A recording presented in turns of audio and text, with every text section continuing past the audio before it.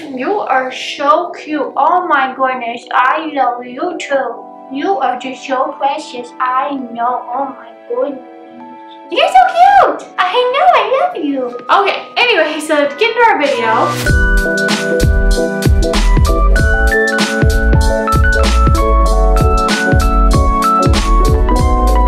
What is up, guys, and welcome back to my, or I guess I should say our channel since she's on it all the time. In today's video, we are going to be talking about 15 things to keep in mind whenever you are going to be traveling or going on vacation with your dog. So if you are not following us already, and if you did not know, we just got back from her very first vacation. It was our 12th year anniversary trip, and I learned a lot along the way. She's done a couple little road trips with us, and she's always done really good, but this is the first time we ever actually stayed somewhere else, and we're in a car for several hours at a time. So I wanted to share some things that I learned with you guys so that way you can be prepared next time you decide to travel with your pet. First thing that I have on my list is to make sure that the hotel, the Airbnb, wherever it is that you're going to be staying at is pet friendly. So we personally booked an Airbnb, and when we initially were looking, there were a couple hundred search results. But then when we filtered it down to something that is pet friendly, there was like 4 options available. So while this definitely does affect where you're able to stay, if you are going to bring your pet, obviously you have to make sure that the place is going to allow them to be there. Now, the second thing to be aware of and keep in mind is that there may be an additional fee or deposit that is involved whenever you are going to be bringing a pet. For us personally, where we stayed at our Airbnb, there was an extra $30 fee per dog per visit that we had to pay separately that was not already included with our initial overall cost. At least from what I've seen, this is pretty common. I think it's pretty understandable. I totally understand. I wouldn't argue it, just deal with it. It's not a lot of extra money. And the best thing is you get to bring your baby. The third thing to keep in mind is before you go into any park, restaurant, venue of any type, ask them what their pet policy is. So when we were on vacation, we actually got to have Larsey's first real restaurant experience, and it was kind of tough because before that we were just going through drive-thrus because we knew we weren't able to get out of the car and actually sit down inside of a restaurant because we had her with us. And then we found a couple restaurants with outdoor seating, which was really nice, so we asked them if we could just sit out on the patio with our dog, and luckily they were totally okay with it. But you have to keep in mind that not every restaurant, not every park, not everywhere you go is going to be pet friendly. The same thing with Hocking Hills. So we hiked at Hocking Hills State Park, which is dog friendly except on the reserves. So we got to go through all the hiking trails, all the spots, except for oh, okay. Are you just inviting yourself up here? All right. Because it is a nature preserve. So we didn't even go see that one at all because if my baby can't come, I'm not going. The fourth thing is make sure whenever you're planning things out that they are going to, again, be dog friendly. Something that you can bring your dog along with. So what's the point of bringing them on vacation if they're just going to be stuck inside wherever you're staying the whole time? So that was one big thing that we really did not want to do. We did not want to make her have to sit in the cabin by herself because we brought her all this way to hang out with us. So the only time that she would have to be in the cabin by herself is if we were in the hot tub, which we actually brought her tie out and we just tied it to a post so that way she could still be outside with us when we were in the hot tub. And just a little bonus tip, it was actually so nice to have that tie out because whenever we were unpacking the car and then packing it back up before we left, it was so nice to just have her on her tie out so that way she could do her own thing, wander around without having to force her to stay in the cabin by herself. She could kind of be involved in everything that we were doing. The fifth thing, which you probably know if you're a dog owner, is always have poop bags. Please always make sure you clean up after your dog. That is so gross when I see that people don't do that. It drives me nuts. Anywhere that you're going in public, they're going to require you, at least want you to do this anyways. So just be courteous to everybody else and make sure you always have poop bags on hand to clean up after your pup. Even if you know their schedule and you know they're probably going to go, there are definitely different times that when we were on our trip where she went that we were not expecting it, probably because it's a completely new scenario for her. She's a little overwhelmed, very overstimulated, And luckily we had poop bags with us because it wasn't on her typical poop schedule time and we wouldn't have been prepared for it. The sixth thing to keep in mind is to always have snacks and treats and water on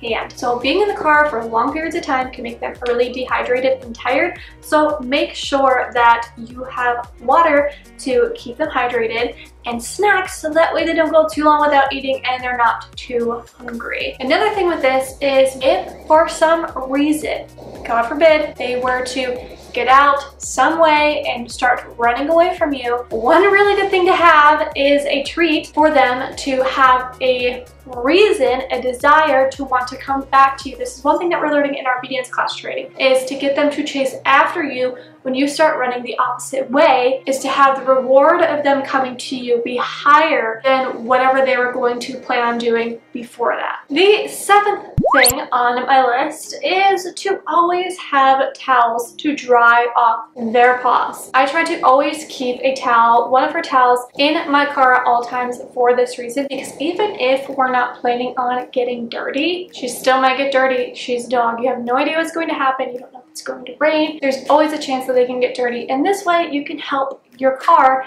stay cleaner by having a towel. We also actually have a big car hammock for my entire back seat that we use for her whenever we go traveling, which is so nice because she has her own space and she doesn't get any part of the back seat dirty. It's easy to wipe clean. I can throw it in the wash machine if I have to. Super nice. Number 8, if you're traveling by car, make sure that they have done a trip in the car before. You don't want their very first car ride to be 8 hours long, unless you're picking up your puppy for the first time and you can't help it, that's different. But ideally, you would want to take shorter trips and work your way up to this, just so that way they can get used to it and that way they're not car sick the whole time. The 9th thing on my list, if you feed them on a schedule, which we do, she eats around the exact same time every single day, breakfast, lunch, and dinner. Make sure that you plan around their meal times. So just probably like if you had a baby, if you're going to be out doing something, you have to be like, oh, okay, how long am I going to be gone?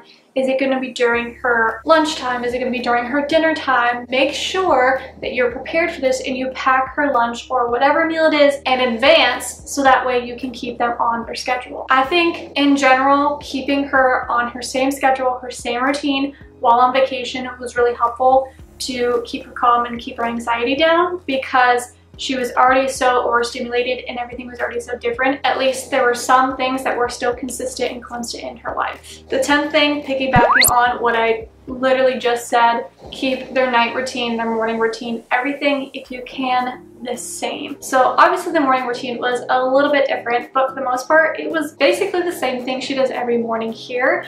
And her night routine, we brought all of her normal stuff with her so that everything was the same. She was very familiar with it. We had our toothbrushing time, we had our trick time, we had our brushing time. Everything was normal and in routine with what she does on a day-to-day basis. The 11th thing to keep in mind, which I guess I didn't really think about too much until we were actually there. If you are traveling with somebody, like in my instance, I was traveling with my husband, my spouse, just be prepared that you're going to go into a lot of things separately. So again, talking about pet-friendly places, when you're going into the grocery store to pick up food and drinks, even if you're going into the gas station, one of you is always going to be left in the car and the other person has to go in. So this wasn't really a big deal for us because it would just kind of take turns, whoever went into the store, whoever stayed with her, but something just to be prepared for, doing a lot of little things like that separate. Number 12, this might not be the same for everybody, but if you have a big metal crate like we do, we have the big Midwest metal crate. It is wonderful and we love it, but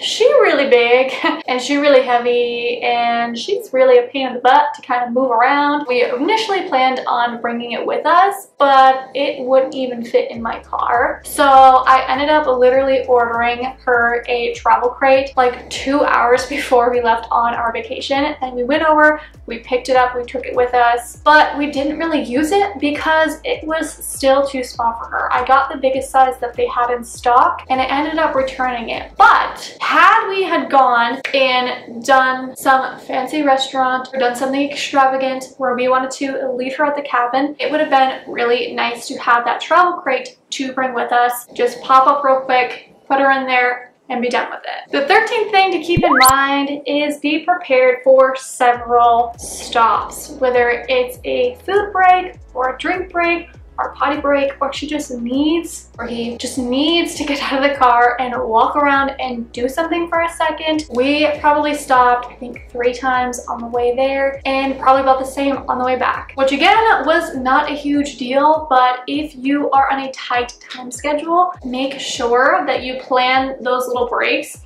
into how much time is actually going to take you to get there. And the 15th thing to keep in mind, my little suggestion for you if you're going to be traveling with your dog, is to bring some of your own blankets with you to put over the furniture, especially if you have a dog like ours. We have a golden retriever who just can be existing in an area and have fur literally everywhere. In our Airbnb, we were allowed to have pets, but the pet was not allowed on the couch. So we ended up bringing our own blanket just so that way she didn't get her fur on it or anything. We were able to sit on it without having to worry about it getting all fluffed out. It actually worked really, really well. Same thing with the bedding. We did not sleep on any of the bedding that they had there. I went upstairs, completely took off everything that they had, pillows and all, stored it away, and brought our own whole set of bedding, pillows, blankets, sheets, whatever. And that way, again, same thing. If we got hair on it, I don't care. And then when we were done, I just took everything that I had back home, put their own stuff back on like nothing happened. So there are 15 things to keep in mind whenever you are going to be traveling with your pet. Just some things to be aware of, some things to make it a little bit easier. I hope that this was helpful. If you guys enjoyed this video, please make sure you let me know by hitting the thumbs up button. If you're not already subscribed, please make sure you hit that red subscribe button. And as always, we will see you guys in our next video. Bye guys. Come here, baby. Come sit by mama. Get your butt up here.